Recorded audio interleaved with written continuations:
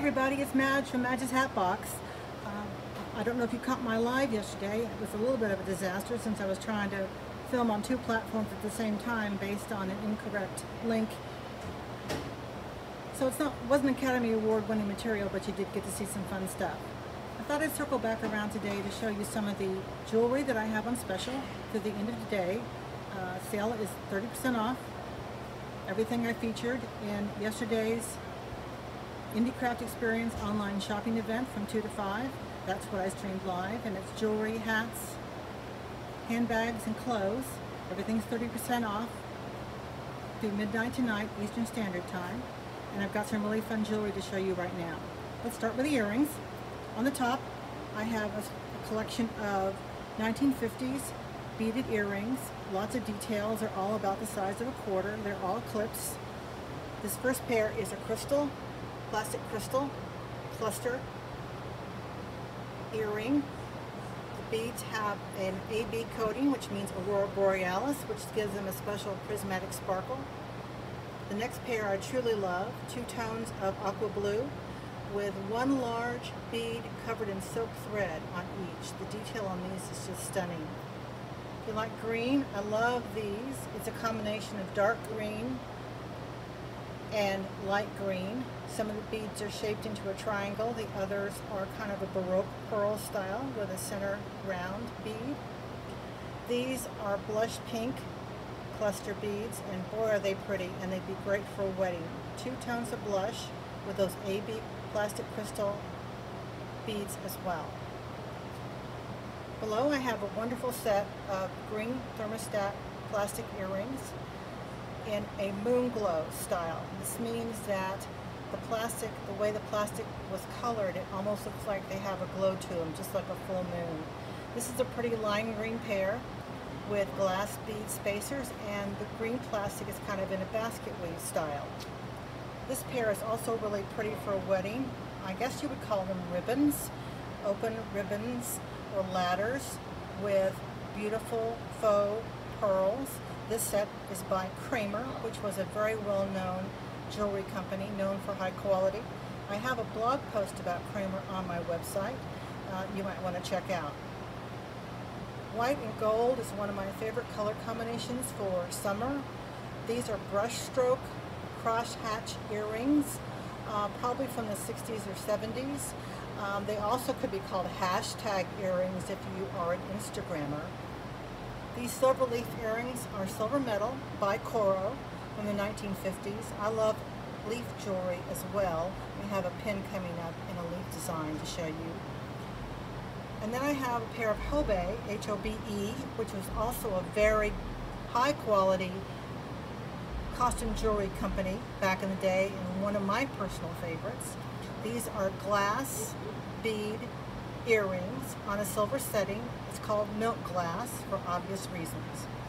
All of these earrings are clips, and the round ones are all about the size of a quarter. I have one pair of screw back earrings in another moon glow, this time in blue, kind of a cornflower blue, with a silver metal rhodium back. They're called screw clips because they're called screw backs, excuse me, because instead of a clip, there's a screw that screws towards your ear to make them completely adjustable. Some women love them, some women hate them, so there you go. Stock necklaces. I have these wonderful 1960s necklaces. 2 different styles, but I think they look great together. The red one is a wonderful chunky necklace in red plastic squares or rectangles of different sizes with white spacer beads that really make the red beads pop. Underneath is a slightly more elegant white bead necklace with silver ring spacers. What I love about this is there's lovely translucent white flowers between the round beads. And although they're different styles, don't they look great together? If you love long necklaces like I do, I have 2 that are really special. I have this gold chain necklace with a humongous tassel in gold with white cylinder fringe and clear beads at the bottom.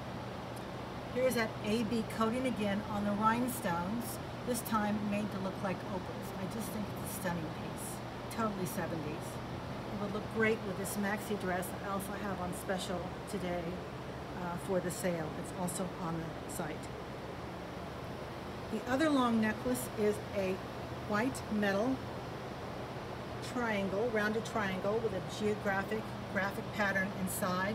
Kind of reminds me of breeze blocks, if you know what those are, with white metal fringe. And it's an extra long necklace. All the lengths are in the listing, so you can check there for the exact lengths of all of these. This one is a late 40s or 1950s glass bead necklace in black and red. The beads are faceted, so they have a lot of shine to them. It's a very high quality necklace. As I mentioned, I love white and gold. This is a multi-strand choker, probably from the 70s or early 80s. It has long pyramid beads in white plastic with gold metal spacers. The gold metal spacers really help the white beads pop. It also has a really pretty decoration at the end of the strands on each side that connects to the chain clasp. This is a really pretty gala leaf necklace, which is a type of plastic from Germany. It is an interesting color of kind of between salmon and orange.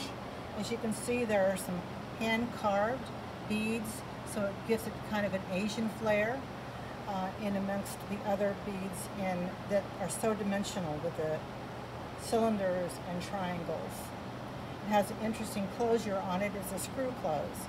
So that's a fun way to close a necklace and something different. Finally, in necklaces, I have this wonderful atomic style necklace, probably from the 1950s or early 60s.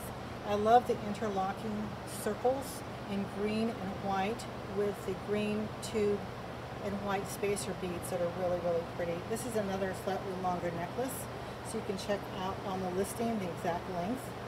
While we're talking atomic, let's look at brooches. I have this beautiful cylindrical or pinwheel brushed silver brooch with silver dangling fringe, as you can see. It's also kind of an atomic style from the 1950s. I mentioned I love leaf jewelry. Well, here's another piece, this time from Emmons. This piece is from the 1980s, and it's brushed gold metal. The interesting thing about it is the rhinestones in light green, amber, and purple are an open work setting, so it's really, really kind of pretty. Emmons was a very high quality jewelry company that did home parties. They had a secondary line called Sarah Coventry, and if you are a vintage jewelry fan, you're probably familiar with that name. Here's another famous name. It's Florenza. It's a gold metal turtle, again open work so you can see through it, with two green rhinestone eyes. What I love about this one is it has translucent enamel in green and orange. I've seen this exact piece in more opaque enamel, and it's just not as pretty as this one is. And these two are my favorite color combinations for summer.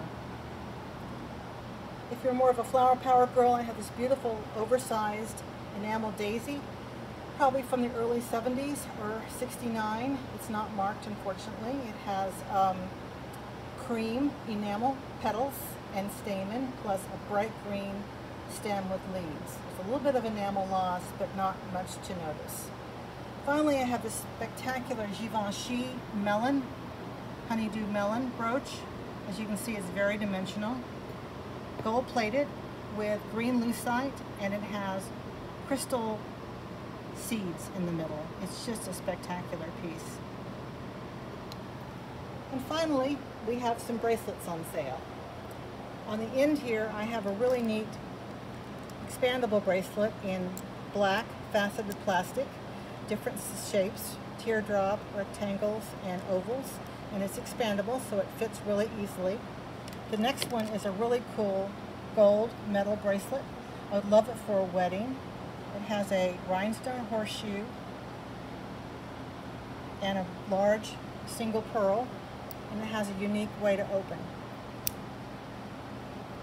Next to it is a pair of enamel bracelets in purple and burgundy with gold metal decoration.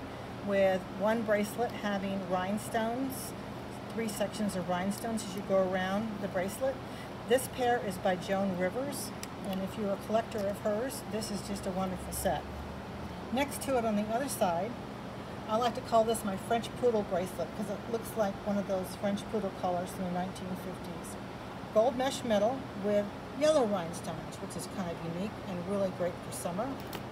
Another unique piece in the middle is a brass bracelet, book chain style links, and the moon glow plastic is meant to mimic river pearls and naturally occurring river pearls, which are called dogtooth pearls, which is kind of a clever name for these. Again, it's moon glow thermoset plastic. Really has a nice glow to it, and the white really sets off the brass. Very unique piece. Another unique piece is this sterling silver and carnelian bracelet, probably from the 1940s. This is an estate piece, and it is marked sterling silver, and it has sterling silver spacers, so it makes each of the oval links really stand out, and the carnelian is a beautiful color of rust. This is one of my favorite bracelets in the shop right now. It's a very wide, expandable bracelet. It has white faceted plastic beads inset with tan enamel tiles outlined in gold metal. It's a nice heavy quality piece. Unfortunately, it's not marked, but you can see how bright gold the metal is, which makes the stones really pop. It's great to stack or wear by itself if you like wide bracelets. This is a coral bracelet, and it is a silver metal bracelet with clear rhinestones in the middle in a leaf design. It would look great with the silver coral leaf earrings we showed earlier. If you like boho, this is a really fun bone bracelet with plastic cabochon in the middle in black. It has a unique pin close, as you can see. It's got hammered metal decoration on the ends of the bracelet. It's kind of an India look to it to me. And finally, I have this amazing glass cameo bracelet by Whiting & Davis.